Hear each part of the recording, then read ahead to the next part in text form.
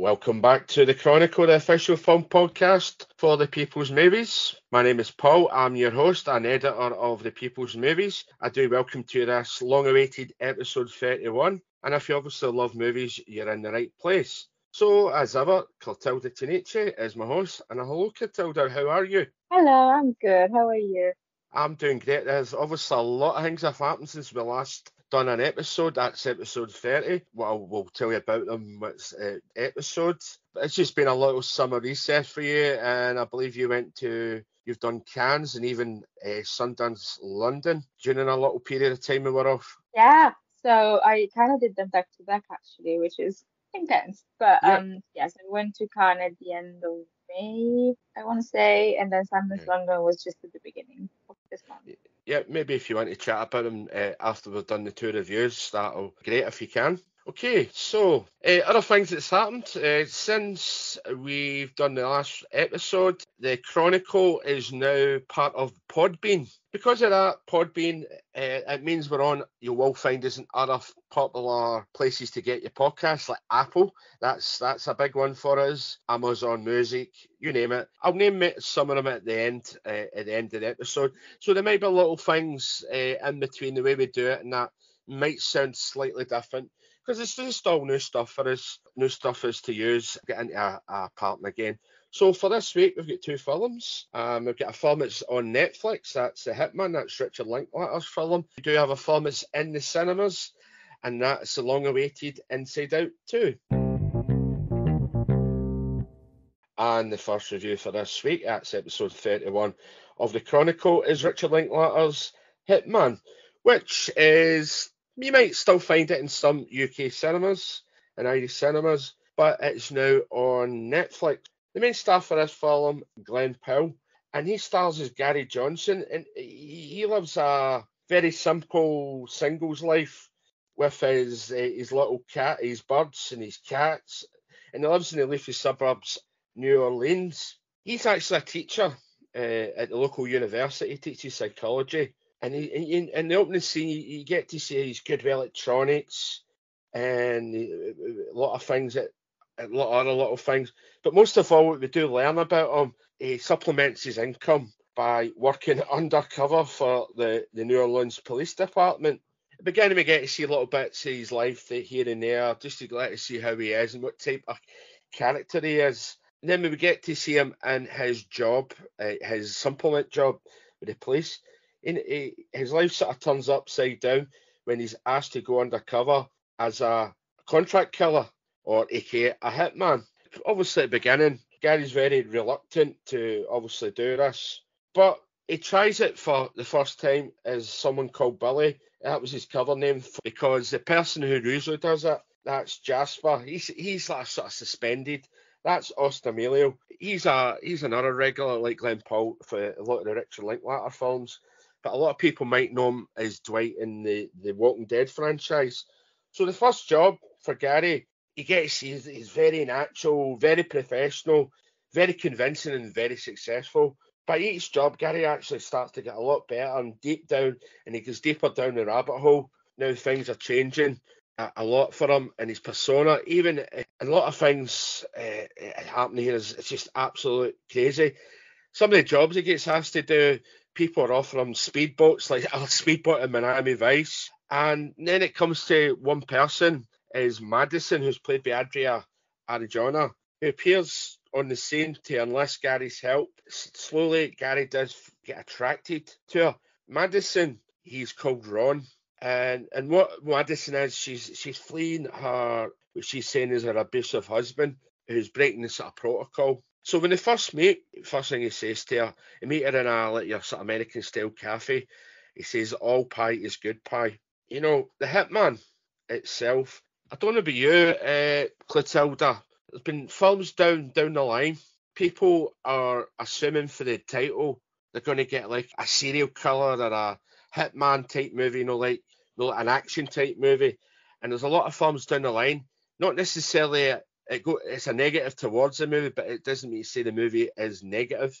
And I think a lot of people are going in thinking this is going to be a hit, like a crime thriller, and it sort of missells the film. I liked Hitman, I don't know about you. It's not an action thriller that some people are always suspecting. There's not really any action. There's maybe an odd little bit of action in it. Yeah, it is a thriller, but I think The Hitman is more of a romance, even a screwball comedy, as much as it is a drama and as much as it is a procedural drama noir. And obviously for the procedural crime drama side of things, there's little scenes throughout the film you get to see Gary or whatever character he is in the film at a court, and the characters, the people who he's actually trying to prosecute up against what do you call it, getting charged for the crimes that they've done. But the big clue is at the front, at the beginning of the movie, where a thing comes up saying, what you're about to see is somewhat of a true story, and then ... inspired by the life of Gary Johnson. Yep, Gary Johnson was an actual person. He was an if I remember rightly, for the research done, he's an ex-Vietnam soldier. So obviously he has a bit of the skills with the guns and things there. But he's a very intellectual person, but he's also a very quiet. Is that introvert? I think he's very introvert as well. You know, Maddison or Arjona, she's like a classic femme fatale. Very troubled, very mysterious lady who sort of introduces her man to do her dirty washing. I love this movie. Well, not in the sense of I really liked it. I really enjoyed it. You know what I mean? Clotilde, when they go rom-coms, are seen as some people like to call it chick flicks. I think this is a rom-com that it's not just for the ladies, but it's also for the guys as well. Also, the ladies will have the eye candy of Glen Powell, who I've actually met. I met him in Glasgow with Austin Amelia. Really? Yeah, forget the name of the film. It was a film that came out about 10 years ago. It was, it's a bit like the sort of Dazed and Confused type movie. Oh, the name isn't edging my... I do apologise for not getting the name of it. And they did a little tour around the UK, like London, Manchester, I think Birmingham and Glasgow. And if anyone knows Scotland, obviously our national drink is Iron Brew, but one of our other national drinks is Tennent's Lager, and that gets brewed in Glasgow. And so they did a Q&A, get together with the fans in the centre, which is in the Tennent's, and let's just say, what a time. I don't think any of us, including the guys for the film and Richard Linklater, left that place sober. What did you think of the film? I also liked it. I think you're right. It's a bit of like a rom-com with like a tiny bit of action and thriller. I think it's really fun because it's kind of like it's all of these genres, but at the same time, it's none of them like it's not really what you expect from a traditional Yeah. rom-com or from a traditional action film, which I think is why it feels really fresh. Like there's so many films that just overuse the same tropes over and over, which can be fun if you like the genre. But I think with Hitman, it just feels like every scene is new and everything that you see like it just pushes the narrative a bit differently, which I really enjoyed because it's a thriller. It's meant to keep you on the edge of your seat. So I thought that was very good. And I think the star of the movie is obviously Glen Powell. Like he's just so good. Like I think this film relies a lot on the way that he just changes depending on like who's he acting against and like what part of his life in a way he's in because he's leading like this kind of double life. And I really enjoyed how he portrayed that. Like there was one of the scenes at the beginning, like when he's talking to the guy when he gets the Hitman job and he's talking to this first guy and then he walks out of the place, the diner, and he wears glasses. And even something just like that tiny, you can tell like there's a complete switch of characters and of acting. Like the minute he gets the glasses on, he's acting like one character Yeah. or Gary, and the minute the glasses are off, he's acting like another. And it's really cool to see because some of those are like really subtle changes, but he really shows them, I think, quite well. And even the bigger changes, like he's so good at kind of like playing with that as well. I think he was having a lot of fun. It looks like. So I think I just really enjoyed that, and to me he's what makes the film work the most as well because it does rely a lot on his performance, and he has to make it believable, and I think he really does. So credit to him. Yeah, he really does make it. And there's even a bit, I'm not spoiling any, even a bit near the end, a couple of female students says, I didn't realise your teacher's so hot. Yeah. That shows you how much different he was, because when you see him a bit at the beginning, he was a bit of a bookworm, if you like to say, Mhm. when at the beginning we see his teacher side of things, and Yeah. gradually he's coming out of his shell, if you like his shell. Suddenly he's a completely different character by the end. I mean, it does, the film Richard Linklater does well open up a few questions about identity, but Mhm. also it shows how deep down the rabbit hole did he actually go. Did he go through more than one rabbit hole? Because obviously Ron, his character Ron and Maddison become lovers, and then you can generally see they do love each other. But both of them also had a little sense of mystery between them. You don't know, Yeah. are they actually being genuinely convinced, genuine what they're saying? I'm not spoiling anything. There is, at the end, there's a few unexpected twists, and this is when the film gets a bit crazy. There has been a few people says it's disappointing. Yeah, the film does dip a little bit at the beginning, but I had to do that to sort of explain how things were going on as well.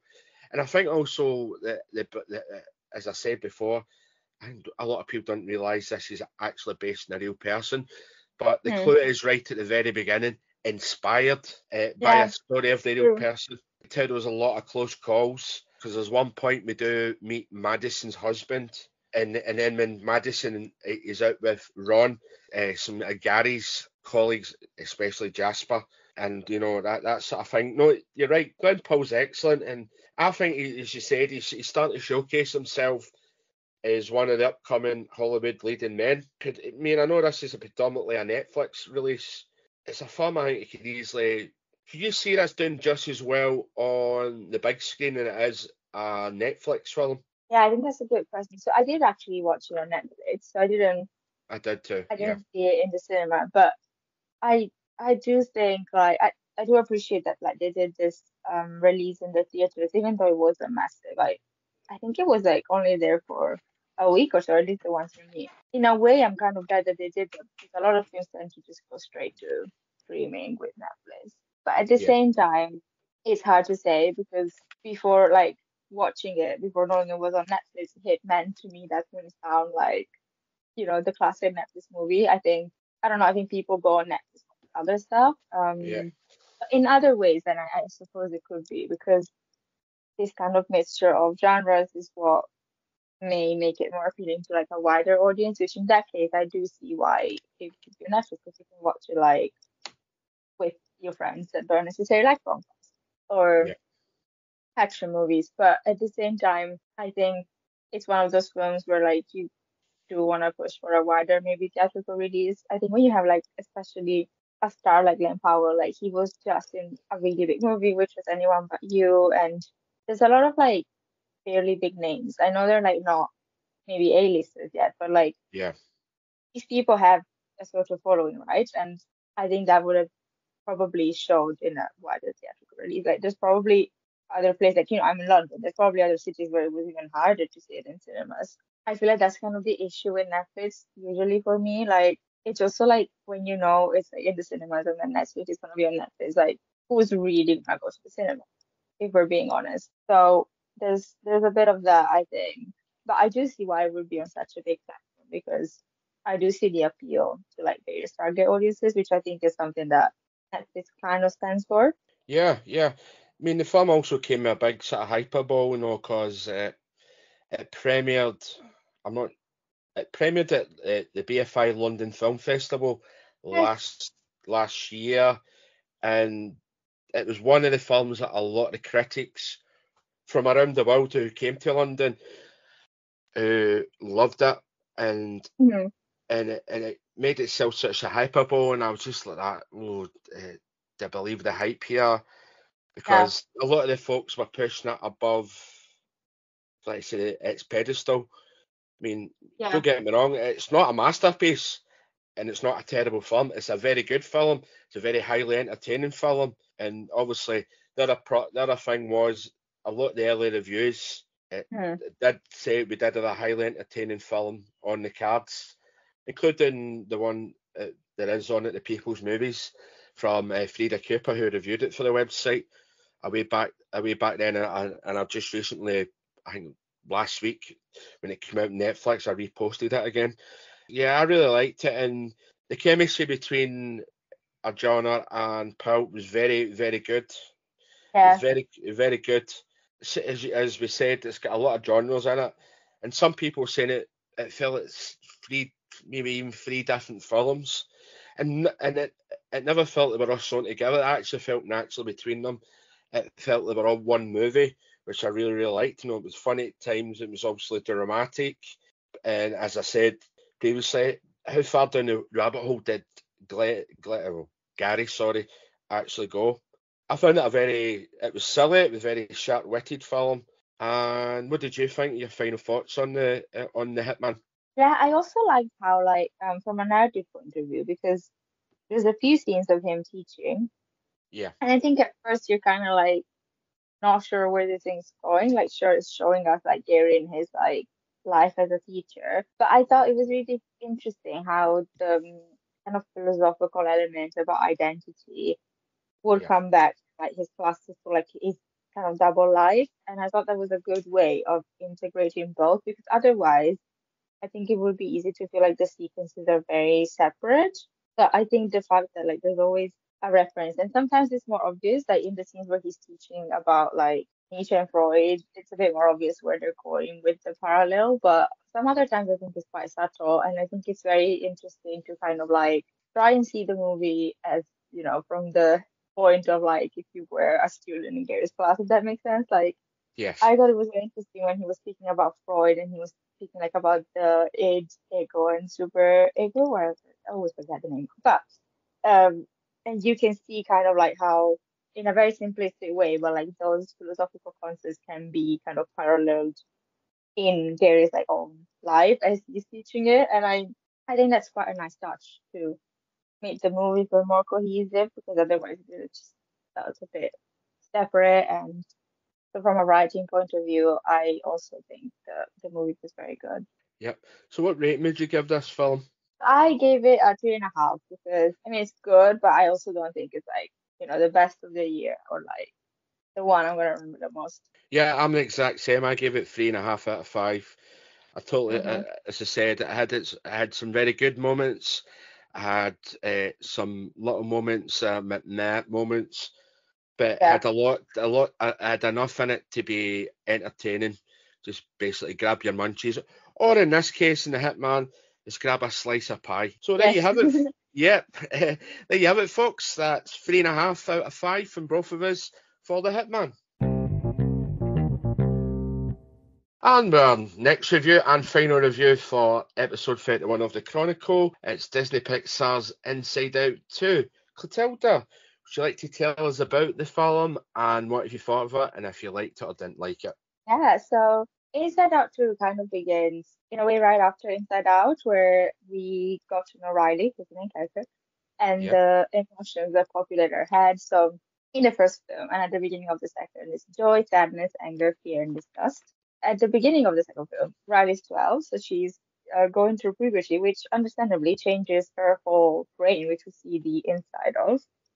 So it starts it starts out with like these five emotions, but then others show up, and one of the most important ones, maybe, or the center character, I would say, is anxiety, which just shows up with all the new emotions like embarrassment, ennui, which was one of my favorites, and she has a yeah, friend. I, Like that's just great. I love yeah, that. yeah, it was. Yeah, I like that. Just lying over the couch, lazy. Yeah, love it, and obviously envy as well. So with obviously puberty, there's all these new emotions that come in the headquarters, and understandably, they kind of struggle to understand how to help Riley in the best way between the new emotions and the old emotions, and especially anxiety, who really wants to control everything and all the possible outcomes. And as Riley goes to this camp for hockey, because if you remember from the previous film as well, she really liked to play hockey. She's kind of faced with these decisions about whether she wants to stay with her old friends or stay with the newer, like kind of cooler high school people. And obviously, there's a lot of pressure on her to prove herself and then maybe get into the team for the high school, which she's going to go to in the following year. And I really liked it. I always like Inside Out. Like even the first one, Yeah, I was a big fan. And I think it's a very good sequel because, first of all, I think it's really cool that they decided to set it during like puberty. And it's good because it allows them to have new emotions, which I think makes it more fun. Like for those of us that like remember the first one very well, I Yeah. think it would have been risky to show the same kind of patterns and relationships between the emotions. But I think done this way makes more sense to me in the sense that like we're discovering another side of her mind. And there's a lot of like new things as well from the plot. Like there's a whole belief system that we didn't see in the first film. So it feels like a way of exploring the mind even more, which I thought was really cool. And I also like the drawings and the animation. I feel like something that Inside Out does really well Yeah. is how each emotion looks different. Like I don't know, I think even without knowing who is who, if you see a picture, you would immediately know like who anxiety is and who disgust is. And I think that's really cool from like a design and animation point of view because I mean it might be so hard. Like they're all so unique. And then at the same time, something that I also really like is that obviously it's all focused on Riley, but then we also see like some snippets of like her mother and her father. It's kind of cool how the emotions change physically in a way to fit the parents as well and her friends. I think from like that side they obviously did so much work and it's just beautiful to watch. Like it just gives you kind of like a insider look into her like a kid's mind and that's amazing. And like the things they come up with, like one of my favorites, I don't think this is a spoiler, like when there's the parade of careers and like there's Yeah. this possibility. I thought that was so fun. It just feels like so realistic in a way to those years. I think a lot of films make it not simple, but like they don't really show the complexity of like puberty and being a teenager. And I think Inside Out does that really well.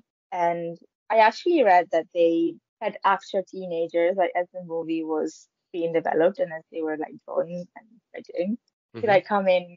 I think it was either monthly or weekly, but they would just kind of like comment on whether they thought it was realistic or like especially for how the emotions acted. And I thought that was really cool because the authenticity that you feel in this film is probably down to that the fact they had like a group of teenagers to actually Yeah. assess because it is about like who's gonna know better. But yes, I also really like all the voice actors. I think everybody did such an excellent job because the emotions are very clear, not just from the design but also from their voice. Like I said, I know it's fantastic. Like just from the tone of voice, you immediately know what everybody stands for, and I think that makes it even more fun. But yeah, I really liked it. I think it's a very fitting sequel and conclude not really not conclusion. I don't know if they'll do another one of Yeah. the Inside Out like saga, and I think it was important in a way to show like this age of being a teenager because in many ways I think the first film was kind of groundbreaking in It was. like showing how sadness was with joy and all of that, but there's so much more that it can comment on, and I think this film really showed that to me. Yeah, I really liked it. I actually didn't expect to like it this much. I was a bit worried that it would maybe like repeat too much from the previous film, like in terms of like character arc, because obviously like you do know that the emotions are gonna symbolize the same things. Yeah. But I think they did a good job at making it not feel like the exact copy, but also very much within the same universe and atmosphere. Yep, you're right. I enjoyed it as well. As in Inside Out. Do you know that's 2015 the first movie came out. So if they were actually going with the times, as in what the age Riley was in the first film to the age she will now, I think she might be turning some like 16, 17, 18, you know, and that would be Yes, another I did think about that.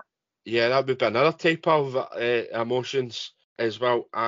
Don't get me wrong, it's not the same level as the original film, Yeah. but that's not a negative. And if there was, as the obviously they did, so we're going to make the second film, it had to be in Riley's puberty or into her adolescence as well. Because and I liked also how they showed little snippets of her when she was a young kid, bringing Hmm. in the pouchy, that little things, the computer games, the little sort of computer games, the little things that little girls liked, the little toys, the little sort of things for her hair or whatever, all the little things. And I also liked how uh, she just went to bed and then she woke up. Yeah. She smells her underarm. Oh, what is that? You know?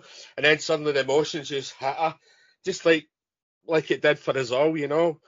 and then her mum comes in going, what's going on, what's going on, and she actually starts screaming at her mum, you know. There you go, everything just, adolescence just hits you as that. What I really liked was, and I found it quite good, was how suddenly, at the same time, the old emotions all got woke up with the demolition squad in there, wrecking up the centre of our brain, you know, ripping up the control centre, adding new buttons in, obviously for emotions, and how they says we're away for a tea break, that type of thing, and how chaotic it was, like a building site, a chaotic building site, and that is exactly what we were all like when it happened to us all. We didn't know what was hitting us, what these emotions were getting.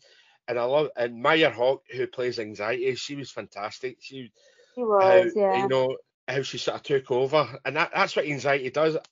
I'm going to admit, I still suffer from anxiety occasionally at times, and it just hits you without you actually realising it. It takes control of you, and how she says, let's bottle up all the old memories, emotions, and we'll Mhm. put you down the side into the museum, like the archive of Riley's brain. I loved that. Yeah, they had to use a sort of the basics of the original plot to bring in the emotions that happen, you know, and then obviously create its own sort of monster, if you like to say. I liked how also at times where like she's playing the hockey game to show she's growing up, she's getting more competitive. You're starting to notice other people, especially the girl who's seen as like the great. You know, when they went to the hockey school for a vacation for a little bit, and how she wants to inspired by her. You know, I liked that, but it also showed you confusion and confliction and how emotional and insecure Riley was. I really liked that. What I really liked was the scene. Obviously, the story of the emotions trying to get back.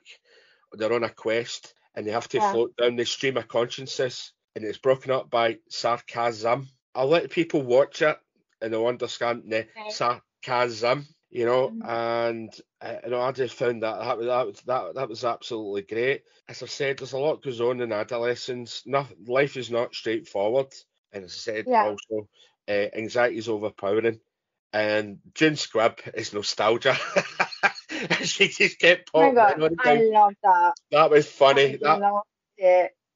You know, that was one for the mums and dads that might have been there as well. Any of the Yeah. slightly older folk people. That, I mean, yeah, it's not perfect, but I think a lot of it was done deliberately because that's what life's like. Life is not perfect. If they were to do another one, what age I'm could not they sure. go? And I feel like it's so much to explore though.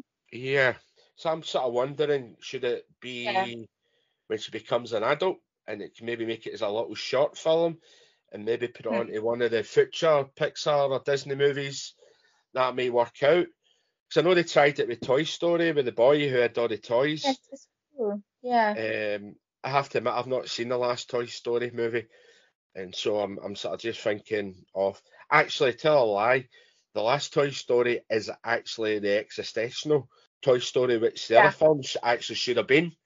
You know, it's a bit like, I'm going off card here. Hellraiser, right? All the Cenobites. The first film is not about them. It's about the two characters, the adults that we meet in there. The second Hmm. film is the actual about the creatures. So what a film to use for a kids movie. And so in this, you know, it's that type of thing. You know, the emotions. You could probably actually connect Inside Out to with the Hitman because it's all about identity as well. It's her trying to find Actually, herself. totally. You know, it's Yeah. quite you could actually connect the two of them together.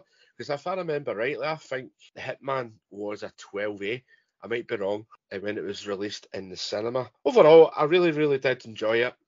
I really did Yeah. enjoy it. I was surprised myself because it was so long between the two movies, and Hmm. sometimes you wait that long and the buzz and for it gets so hyped up, and then you see it and you go, that wasn't good, Yeah. you And know? I really appreciate how they, took their time. Like they didn't rush a sequel just because of the hype.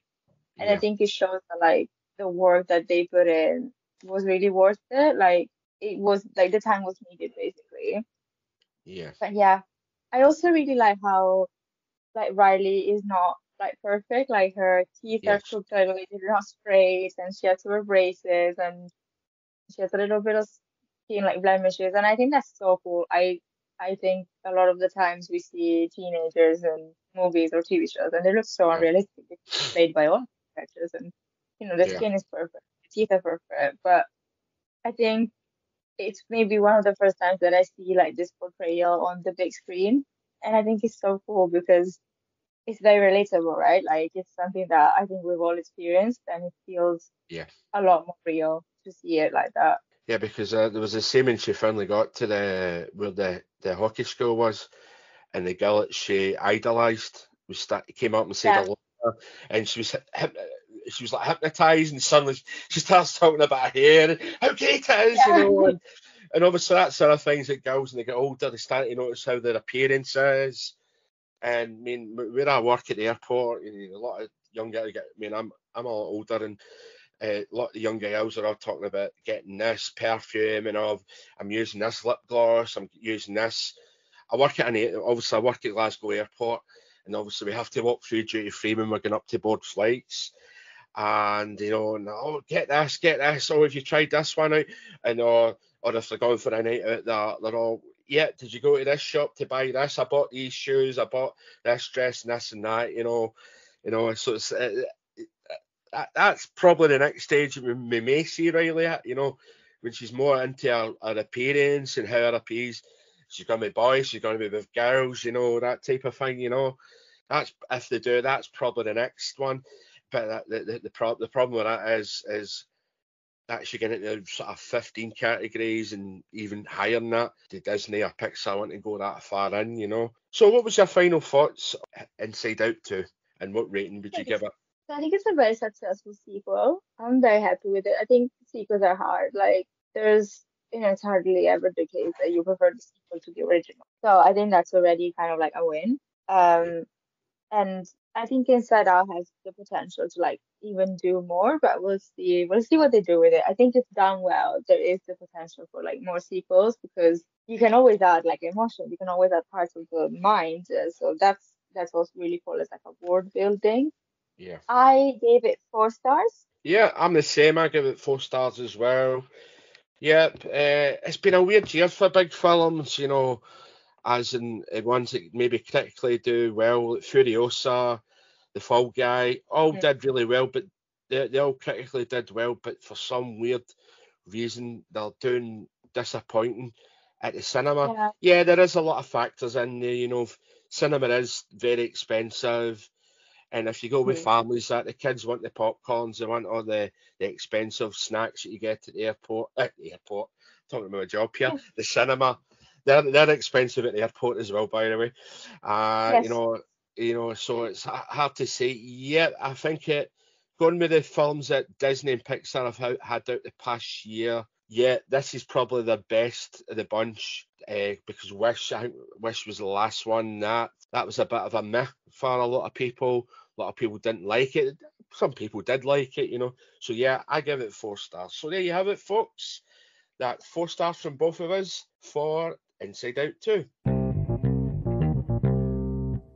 So yeah, but folks, that's you had your couple of reviews. As I mentioned earlier on, it was a busy few weeks for both of us, especially for you, Clotilde. You've been to 2 international film festivals, that Cannes and Sundance in London. Do you want to just tell us about a few things about what films you've seen there? Maybe what appeals you, especially with Cannes, because Cannes is not a festival where a lot of people like to go to. It's more seen Yeah. as the high end, even like you say, the big major newspapers and magazines.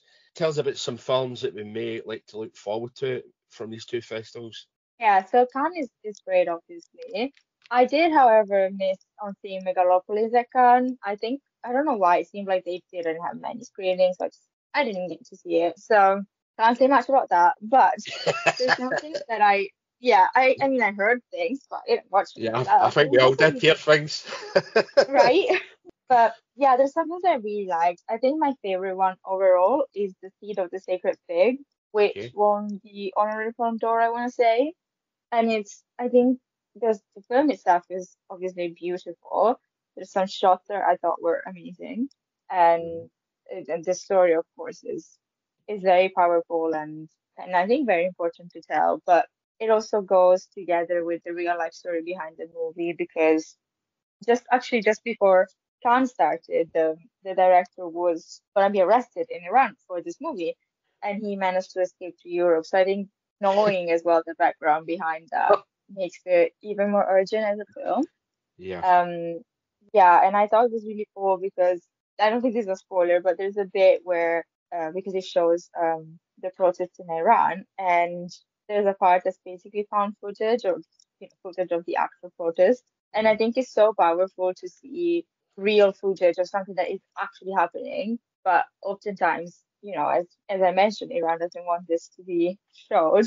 So I think it's a brave decision for him, but it's also so powerful because you see just, it's a fiction movie with fictional characters and obviously very well studied shots and cinematography. And to juxtapose that with some actual real footage and it's shaky and it's not perfect. And I think it's just a really powerful technique and it's not something that you see often either. So I really liked how they did that. And I also really liked Anora, which won the Palme d'Or, of Yeah. course. And another one of my favorites was Called to a Land Unknown, which is a crazy story as well because I think they filmed in like over 3 or 4 months, just crazy. Yes. They started shooting like in November and they were at Cannes. So that's Wow, that's quick. right. But yeah, I really like these. I also watched All Canada and The Apprentice, which were like some of my most anticipated, and I quite like them. Didn't like love them, but I think they're good, and I think they will spark into interesting discussion. I think once they come out. That's it for Cannes. And for Sundance London, obviously it's a smaller festival, I would say. Yes. But I saw a few movies. I think my favorite, like my absolute favorite, was probably My Old Ass Uh-huh. because I kind of went into it thinking it was a comedy, which it was, but it's also very emotional. It has some really like sweet and emotional moments, which is hard to balance with comedy, and I think the film does that really well.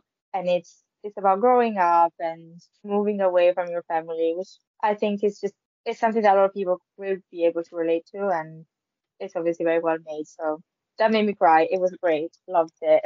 I also Yeah. really like Your Monster. Similarly, it's quite funny and also like emotional, and it has like this song that I think got stuck in everyone's head. It got stuck in my head. Like I kept thinking about it.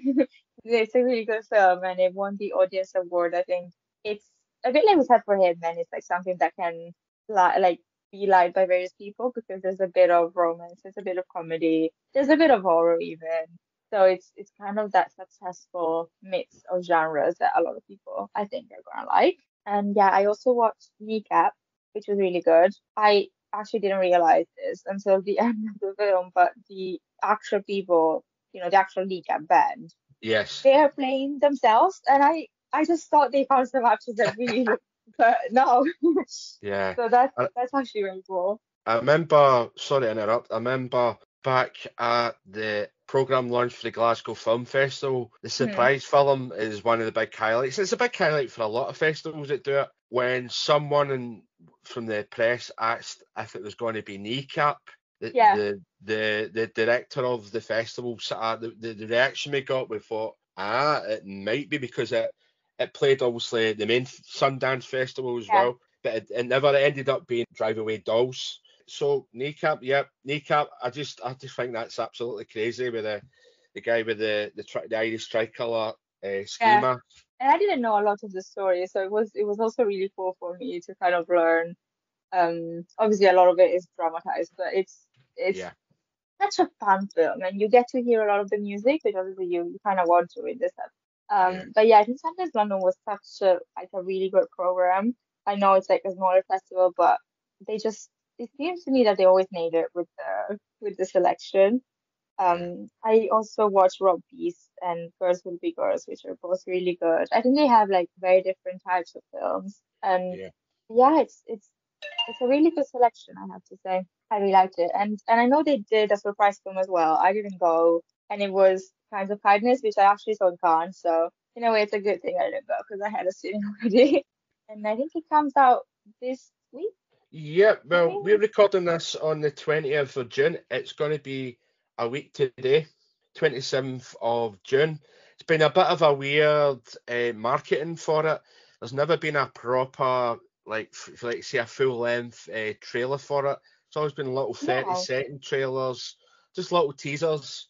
But as you know, Clotilde, I'm not the biggest fan of Lagamos. Yeah. Do you think I'm going to like it? No. Yeah, I don't that's what I think so. thought. I think it's like, in many ways, it's very Lanthimos, Yeah, in the sense that there's a lot of like the stuff you would associate with him. But at the same time, I think for me, it was less impressive than, say, Poor Things, which I really liked, although I'm not like a big fan of Lanthimos. But I think it doesn't have the kind of like what I felt with Poor Things was like this kind of groundbreaking and very exciting narrative that like, sets it apart. And I think For Kinds of Kindness is more like, what Lanthimos does well in a nutshell. But to me, it was missing a bit of like the excitement of something new. So that's me. I didn't love it. I didn't hate it. And it's a good film. But I don't think if you don't really like Lanthimos, I don't think you're gonna like it. yeah.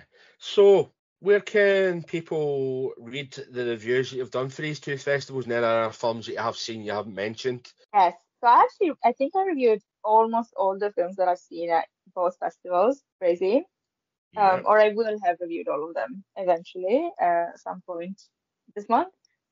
But a lot of them are allowed and clear reviews for both festivals.